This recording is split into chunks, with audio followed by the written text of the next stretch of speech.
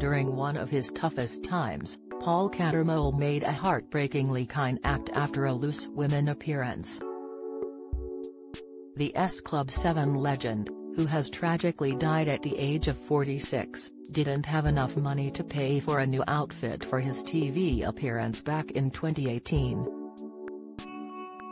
Keen to have Paul be on the show, Loose Women bosses gave him a smart black long-sleeve top so he could entertain fans and speak about his life. They expected that the singer would keep the shirt, but Paul kindly decided to leave it behind, and took to Twitter afterwards to explain why. Paul heartbreakingly explained that he didn't want anyone to think that he was stealing the shirt. "Thanks to all the ladies at Loose Women, thanks for being so nice," he tweeted the show's official account. "I left the shirt in the dressing room, just in case you thought I had pilfered it." Fans flocked to Paul after his admission, telling him he was brave to talk about how little money he had after the success of S Club 7. "I was so moved by your interview. Such a brave thing to do.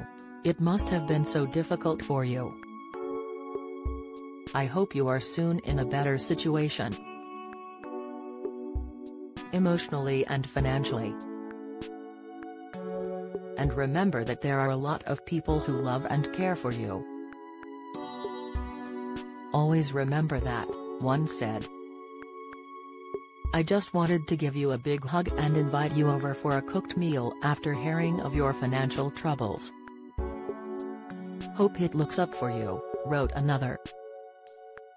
A third told him, "Keep your head held high. Your life will turn around.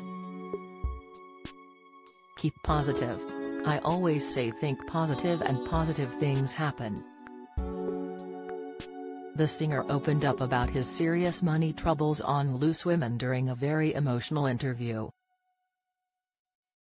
When Jane asked whether any family members had helped him out with his money troubles, he insisted that his mum has helped in a big way this year. He also said that he was very keen to dip his toe into reality TV, citing Dancing on Ice and I'm a Celeb as examples, but quipped, "For some reason they don't want me." Paul was an S Club favorite, and broke hearts across the nation when it was announced he was quitting the band back in 2002.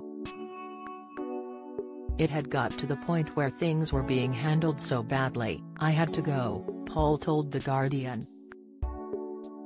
Paul reunited with some old-school friends to form nu metal group Skua, but they split in 2003 after failing to sign a record deal.